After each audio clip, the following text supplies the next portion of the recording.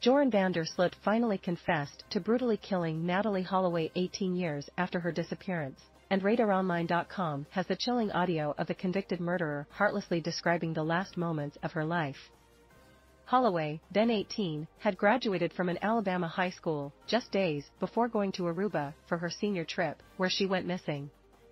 Sloot, 36, described brutally kicking Holloway unconscious after he rejected his advances on the beach, yards away from her hotel room.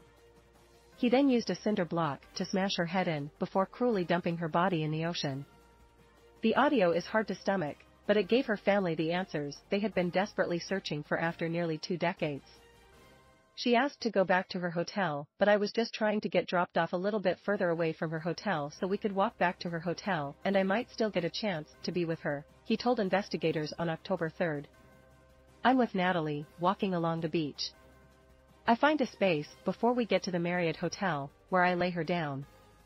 We lay down together in the sand, and we start kissing each other, Sloot recounted. I start feeling her up again, and she tells me, no. She tells me she doesn't want me to feel her up. But the convicted killer didn't stop, and Natalee took action. She ends up kneeing me in the crotch. When she knees me in the crotch, I get up on the beach, and I kick her extremely hard in the face.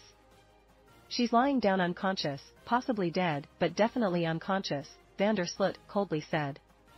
I see a huge cinder block lying on the beach. I take this, and I smash her head in with it completely, he explained, before revealing more gory details. Her face basically collapses in. Even though it's dark, I can see her face is collapsed in, her murderer recounted. Saying he was scared and didn't know what to do, Sloot revealed, adding he decided to put her into the ocean. Saying he walked her into the ocean until he was knee-deep, Sloot claimed he pushed her body out to sea. However, the Holloway's family former private investigator doesn't believe the Dutchman is telling the entire truth. He, Joran, didn't tell the whole story today, TJ Ward told RadarOnline.com exclusively. He didn't say where she was, but I think the most important thing as far as the family was concerned was knowing exactly what happened to her. And now we know he hit her in the face with a brick. Am I surprised? I'm not whatsoever.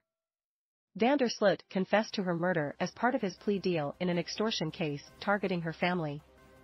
He was sentenced to 20 years by an Alabama judge on Wednesday for extorting $25,000 from Natalee's desperate mother, Beth, who was promised Sloot would reveal the whereabouts of her remains in exchange for the money.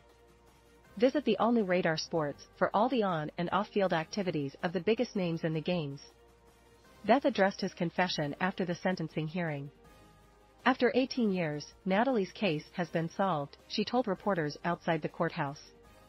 Joran Sloot is the killer.